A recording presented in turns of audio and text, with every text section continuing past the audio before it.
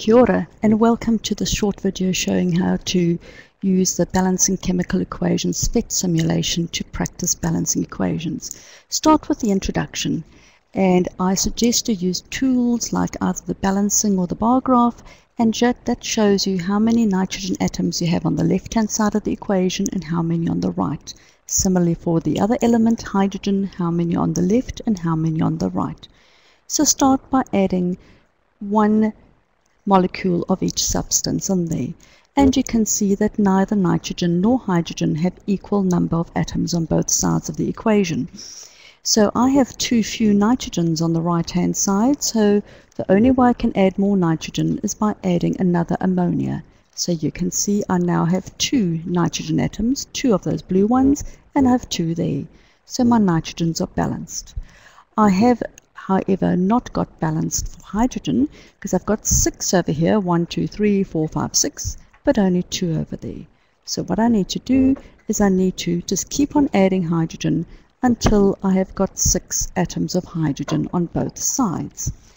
I can try another one, for here's an example of methane burning to form carbon dioxide and water. So we start by adding one molecule of each for the reactants and the products, and you can see that carbon has got equal number of atoms, hydrogen doesn't, and oxygen doesn't. So let's start off with hydrogen. The only way I can add more hydrogens to the products is by adding more water.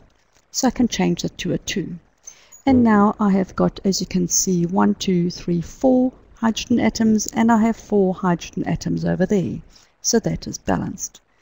I don't have the same number of oxygen atoms though, so I have to add more to the left hand side, the reactants. So what I do is I just keep on adding until it's equal. So by just putting a 2 in front, I now have 4 oxygen atoms, and you can see my 4 oxygen atoms there. So I have balanced the equation. You can try the separating water, otherwise go to the game. With the game, you can chart. I'm going to just go to start over, so you can have sound and you can race yourself against the clock. So let's try the level 1. So here is one with the ammonia. So again you would start, so it's a reverse what we did of the other one. So we've got 1 there, 2 there, so add a 2 there, but although our nitrogens are balanced, our hydrogens aren't, so I could try that.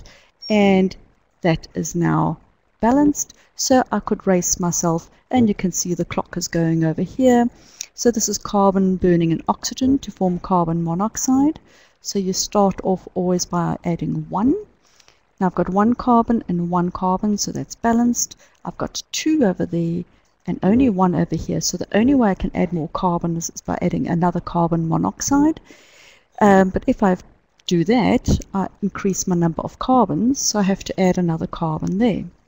But it is now balanced, 2 carbons and 2 oxygens on each side, so check, and so on. You carry on and race yourself against the clock. Goodbye.